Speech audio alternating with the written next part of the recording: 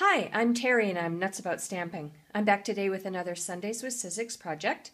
Today I'm going to show you how to make a beautiful Christmas card with some help from your Big Shot.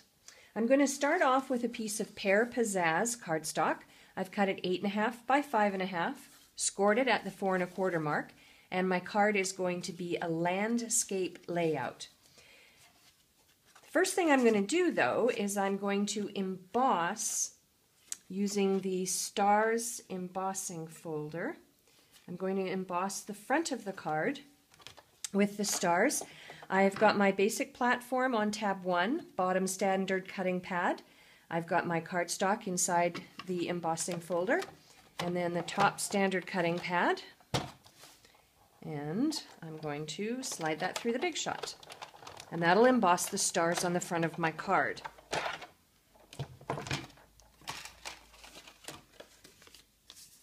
There we go. Hopefully you can see it. The next thing I'm going to do is die cut a window into a layer for the front of my card using Pear Pizzazz and one of my ovals framelits. This time, because I'm using a framelit, I've switched over to my magnetic platform, bottom standard cutting pad, my Pear Pizzazz with the oval framelit on top, top standard cutting pad, hold it in place, and die cut the window out. And then the final thing I'm going to do, here's my window for the layer for the front of the card. And then the final thing I'm going to do is I'm going to die cut a phrase using another oval. And to do this, I'm going to use my Peaceful Pines stamp set and the 'Tis the Season phrase. I'm going to ink it up in Mossy Meadow. Stamp it down on my cardstock.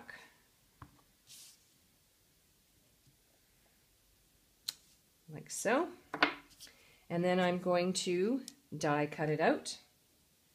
Let me bring my Big Shot back in. Same sandwich. Like so. Put my framelit on top.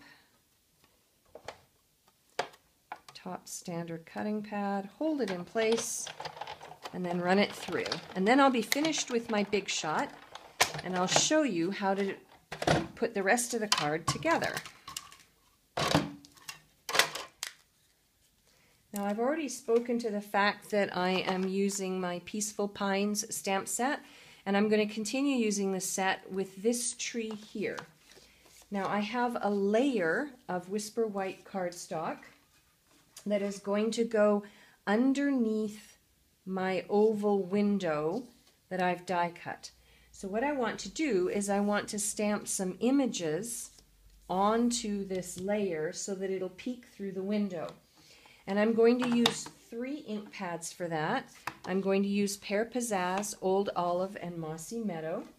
And I'm going to use the same stamp for all of them, which is this tree stamp.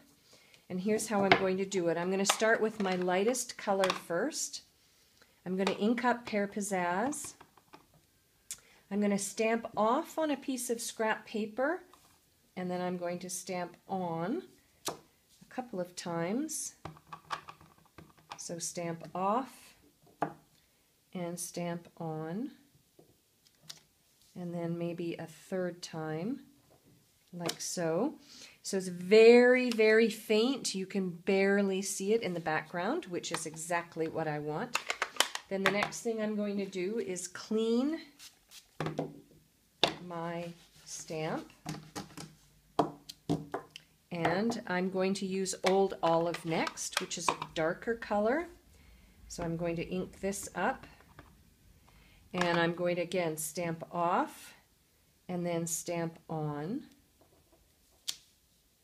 I'm going to ink it up again, stamp off, and stamp on, like so. So it looks like the trees that are the lighter ones are in the background, and then we're moving closer and closer to the foreground. Now it might be a good idea at this point, yep, to make sure that everything is showing through my window. And then the last thing I want to do is, again, clean my stamp using the Stampin' Scrub. And then I'm going to use my darkest color of ink, which is the Mossy Meadow. I'm going to ink it up really well. And then I'm going to stamp it right in the center, like so. Now I'm just going to take a quick peek, and looks pretty good. I think what I want to do is I want to put one more lighter colored stamp just on the outside. So I will clean my stamp off, and I will use Pear Pizzazz, since that's my lightest color.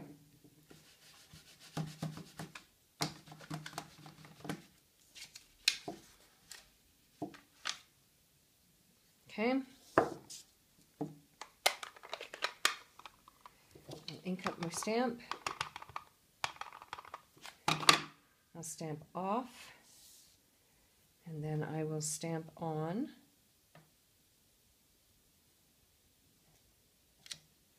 Like so.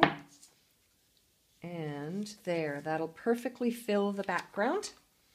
Now I think I'm ready to complete my card. And I'm going to use some Stampin' Dimensionals. I'm going to put a Stampin' Dimensional in each corner of my oval layer, because I want to pop it off the front of the white so it looks more like a window.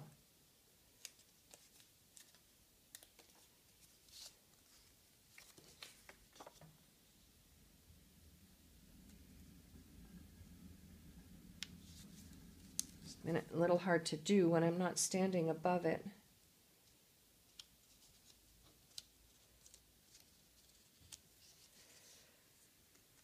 I'm going to move it over just a little bit.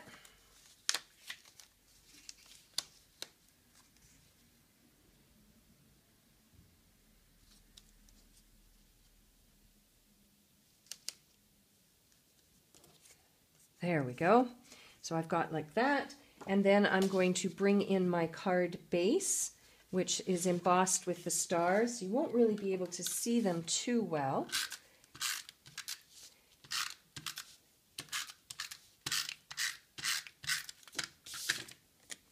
I could have cut my layers a little bit shorter.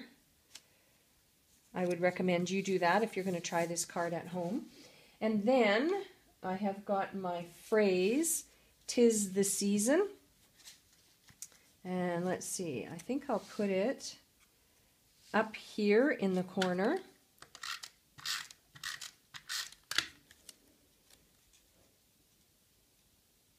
Like so. And then the last thing I'll do is I'll bring in, I'm going to move it over just a little bit.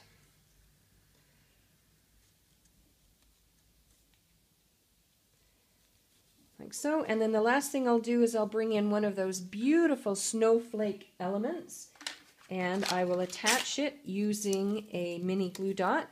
So I'm going to push the snowflake right onto the mini glue dot, pull it off, and then angle it like so to complete my Christmas card. There we go, a beautiful Christmas card to send to friends and family this season.